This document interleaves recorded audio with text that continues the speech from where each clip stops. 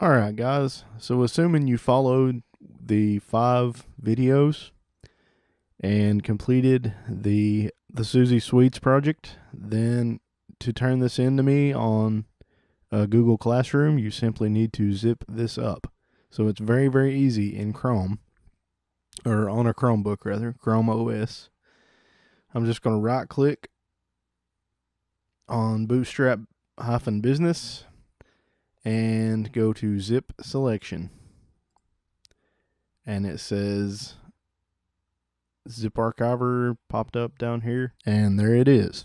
So when you go to turn this in, you're just going to drag this into the file submission window for Google Classroom, and that's all there is to it. Let me know if you have any questions. Thanks.